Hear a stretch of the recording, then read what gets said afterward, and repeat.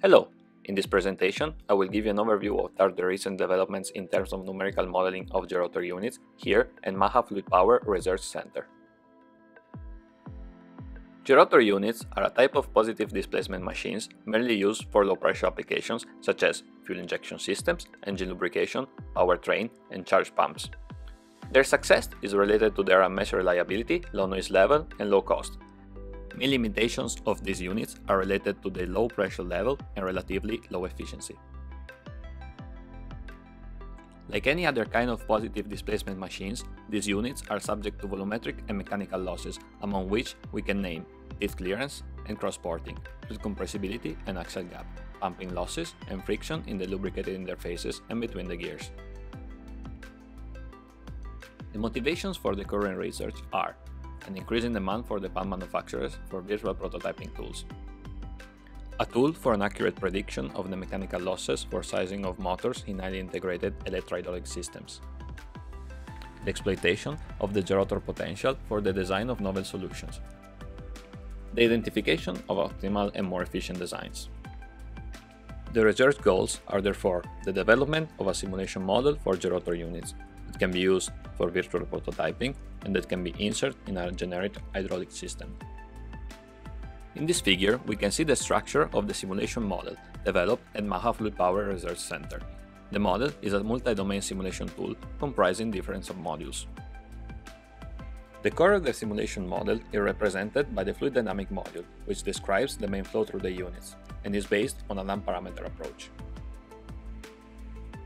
The geometrical information required by the different submodules are provided by a custom-made geometrical model based on a numerical approach, which can take as inputs CAD data from the machines. Once the pressure distribution inside of the unit is known, a mechanical model is used to calculate the forces and torque acting on the gears.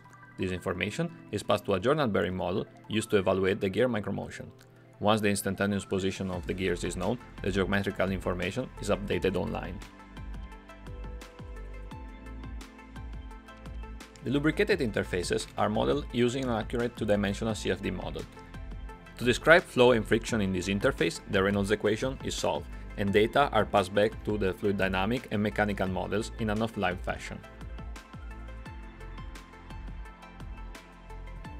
Finally, an advanced line EHL model, including non-Newtonian fluid behavior, is implemented. The model is used to calculate the friction coefficient between the gears for the prediction of the mechanical losses in the contact interface. Several units have been studied during the research project, and the experiments performed have been used for the model validation.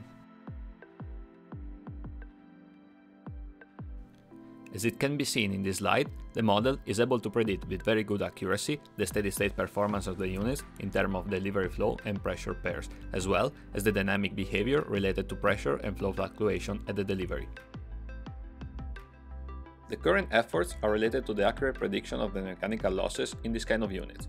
At the current stage, the model is able to identify the contributions of the different sources of losses as well as the impact of speed and load. The next steps of this research include the measurement of the film thickness between the outer gear and the casing in order to extend the model validation, and the design of an innovative solution for axial and radial gap compensation. For any question, you can find more details by visiting the webpage of Maha Fluid Power Research Center, or you can contact Dr. Andrea Vacca at avacca@purdue.edu. Thanks for watching.